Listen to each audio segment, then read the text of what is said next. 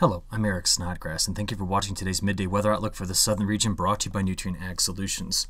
Well, most of our videos this fall are going to start off with an animation like this, which is looking at the tropics and activity that we're seeing here from infrared satellite. And clearly, across the main development region, of course, right in through here, we're watching quite a lot of active tropical thunderstorm activity. What we're looking for here is organization. In other words, large clusters of thunderstorms, as seen here by very bright colors here, and those cold cloud tops organizing, beginning to rotate, beginning to form a center of circulation. Because just to see tropical convection is normal, but it's to see the organization of this that we really want to be taking care to watch for. So we have two broad areas we're watching most carefully, these two right in through here. And at this particular point, neither has really had the wave, which we talked about last week, kind of closing off into a circulation.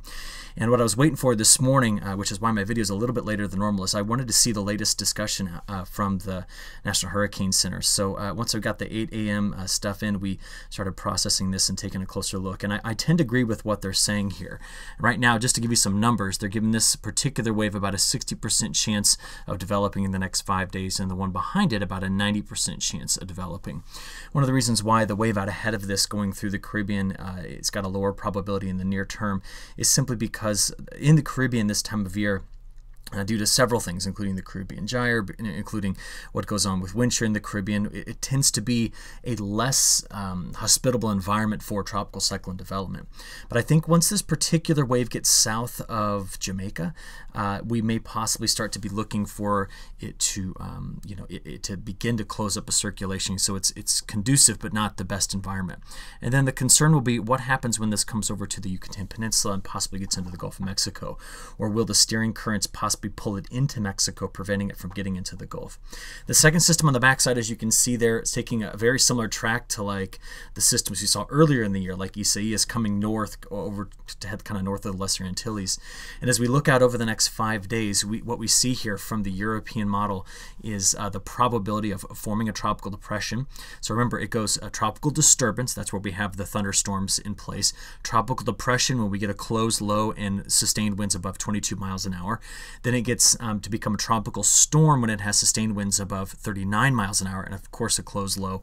And then a hurricane is when it's 74 miles an hour or faster. So we base all of those off of sustained wind speeds. So we're looking here at tropical depression probability, and we do see about an 80% chance on the backside system here. And then as this one, by the time we get into days 2 through 5, gets over into this part of the Caribbean, again, the question will be how does it interact with Central America getting into the Yucatan Peninsula. But do notice on the back side of this, the waves coming off of Africa are not slowing down anytime soon.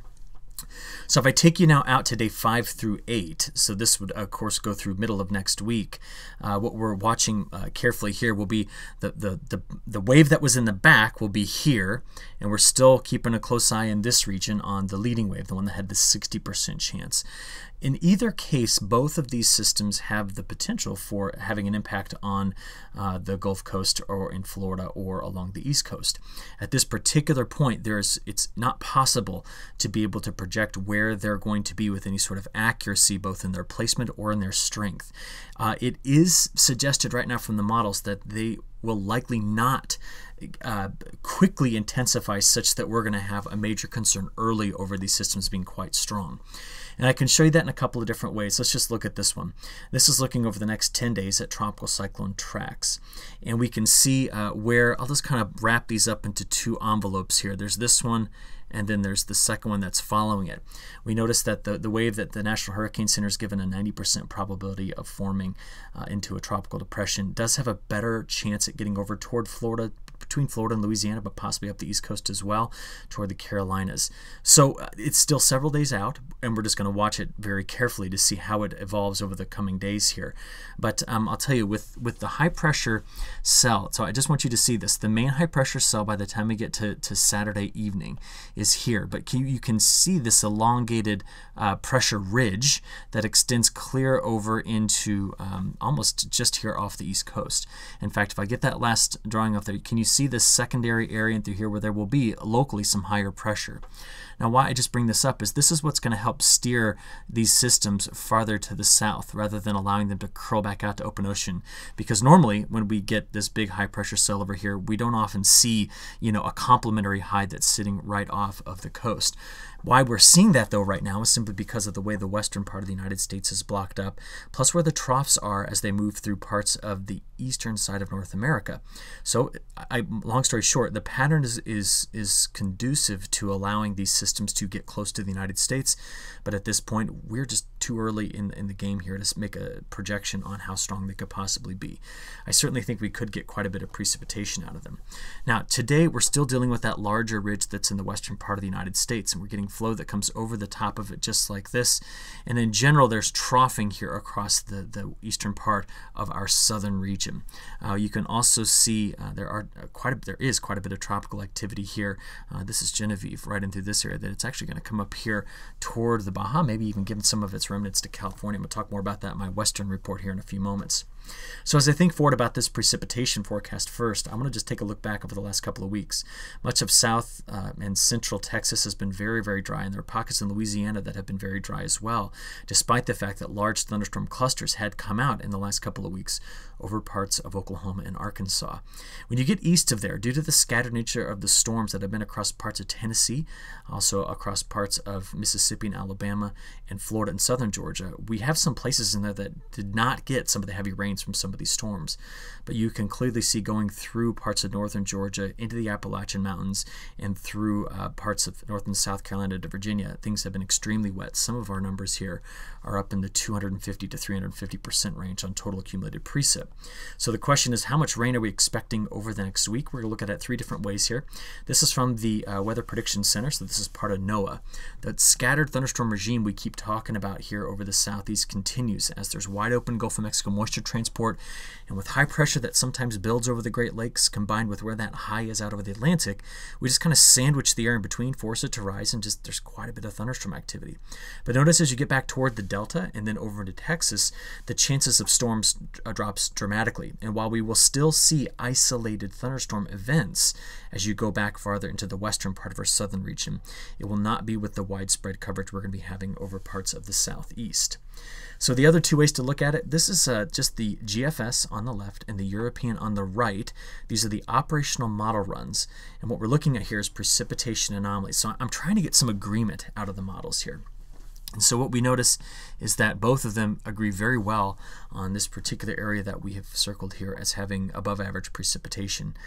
What they don't agree on is Florida. As you can see there, the GFS over there on the left is much drier for Florida than the European, and it's partly because of what the GFS is attempting to do with that lead wave that was going through the Caribbean. You can see the GFS very aggressive about bringing it north of the Yucatan and potentially into the Gulf of Mexico. Now remember, I'm calling this into question quite a bit here because this is just a single operational model run. Outside of that, go back over to the south central plains, getting into over toward the Delta. While we see drier conditions, I just want to remind you, we will still continue to get pop-up clusters of thunderstorms. There's nothing over that area that is completely suppressive of the atmosphere not producing thunderstorms of some variety in that region. So if we go over to the operational European, I'm going to play it for you first as we've been doing. You can just see the greens popping almost daily here over the southeast. You can see that the operational European model, so this is interesting, as I bring this out, we'll go back to the beginning here in a few moments, but as I bring this out, this is next Sunday, the 23rd, getting into Monday now, next Tuesday, and Wednesday, so a week from now. You can see the operational only European wants to bring the system that is in the Caribbean right here into the Gulf, even though, as you saw, several of the other ensemble members want to keep it farther to the south. It's not got it as a strong system, which is good, but plenty of moisture certainly on one side of it. And then you also notice that the models are bringing in the second system here into this area by a week, almost 10 days from now, excuse me, next Thursday, right in through this area. But if we come back to the beginning of this animation, okay, we're working our way through the day today, scattered storms in parts of the Ohio Valley and also down here along the Gulf Coast in Florida.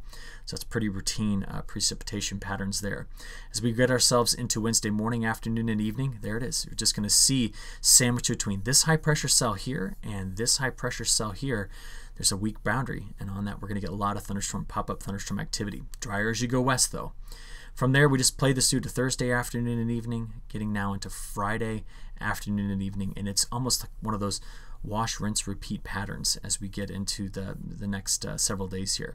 When does it possibly change? Well, by I got you out to next Sunday morning, Sunday afternoon and evening. There is a bit stronger of a front that's trying to come through the Corn Belt. We'll have to wait to see if it does. Could start to shove things around a little bit, but what it did do is it got rid of the big high that was sitting here, and as a result, we see less defined lifting along this region and through here, which means the models are not going to pick up on a stronger precipitation signal. Okay, so now that we've taken a look at the operational model, let's just go out to the day 10 pattern. Our models are kind of in agreement, but they are not in agreement in terms of the magnitude. GFS is on the left. You can see that it really flattens out the ridge over the southwest, actually brings in a trough here and a much deeper trough into the northeastern part of the United States. The European has similar features, but the upstream pattern for the southeast especially is a lot different. So take a look at the difference here. Look at the broader ridge there, and the trough is much farther off of the northeast coast here. And as a result, these two models are giving us much different precipitation patterns for the next 5 days. So let's go from here to day 15. You see that progression of that pattern drops a broader trough into the west for the European and extends a larger ridge spreading across our southern region, whereas the European still keeps the ridge focused here and the flow comes around it. So the end result is this in terms of precipitation for week 2. You can see that the GFS is drier, farther to the west you go, whereas the European, keeping that ridge farther back here, tends to open things up more out of the Gulf of Mexico. And I'll get my drawings up there just so you can see it again, that it's a bit of a wetter model look into the very last week here of the month of August. So we're going to watch this carefully just because there is some model discrepancies here that are worth noting, and we need to see which of these models has got a better handle on this. Let's talk temperatures. If we just play this forward, you're going to see a lot of the same things. Ready? The heat is pretty much out west. We see near average to slightly cooler than average weather across the southeast, and it tends to stay there all the way through the next week. Watch it again. So this is Tuesday to next Monday, and those temperatures, a lot of upper 80s I see over the southeast, and as we get back into Texas, those temperatures get up, of course, toward the century mark in western Texas, which again is just a few degrees above average. From there, though, let's go out and look at the 6 to 10 day forecasts. Interesting differences here between the European and the GFS. Remember how deep that trough was in the GFS? Well, you can see the cooler weather there, and as a result, it doesn't allow the warmth to extend far in this direction. So end result, more of our southern region sees near average temperatures.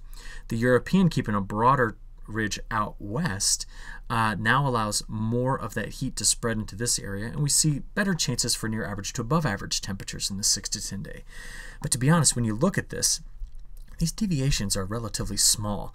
So to say that there's huge discrepancies for the southern region is not really a wise thing for me to say. Going out beyond that into the 11 to 15 day time period, remember the GFS really a much broader trough in through here than the European had, and that's simply why you see some of these temperature differences looking out this far. But still, across our southern region, it's going to be the same thing we've been seeing. Nearer to average in the southeast, warmer in Texas. That seems to be the way it's playing out over the next 15 days. Now let's look longer term. Got the brand new European weeklies last night. I want to make a comment about that area in the upper right hand image that I've kind of shaded in there. This has been an area that the models I feel have struggled with for the last 6 weeks, and it's not in agreement with what the CFSV2 model says. The European just wants to paint, really for much of North America, a warmer than average picture as we begin the month of September.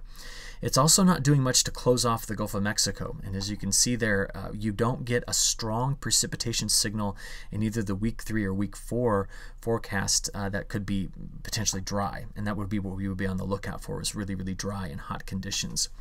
To back this forecast up, I want to show you the same maps, but now we're looking from the CFSV2. The CFSV2, once again, you can see in the week 3, week 4 precipitation maps, which are over here on the left. See the wetter conditions in through here, and also wet along the Gulf Coast, but this is not a strong dry signal. And the CFSV2, look at this, it wants to bring in much cooler weather in here, week 3, and then really keep it established across much of our southern region into week 4 while the heat backs up to the west. So the European model here is really biting into a larger ridge forming in the western United States, and it's done this for the last couple of model runs. What we'll have to watch most carefully is what the MJO does. So as you can see, as we've been talking about, it appears that it's going to slow down a bit right here over phase 1 and 2 again, giving us that standing wave over Africa. A couple of things to note, as we talked about in yesterday's video, we've got a couple more days now of information, and what we can see is maybe some stronger trade winds showing up at times just north of of Indonesia in that region. And as a result of that, that's possibly going to give our La Nina maybe better chances than what I gave it yesterday. But overall, this particular pattern in the Pacific Ocean is a relatively stagnant one, where the La Nina and the MJO are not necessarily working hand in hand together. So what I'll do here is I'll wrap it up. I'm going to start preparing my long-range briefing for tomorrow. And until then, I hope you all have a good rest of your day. Thanks.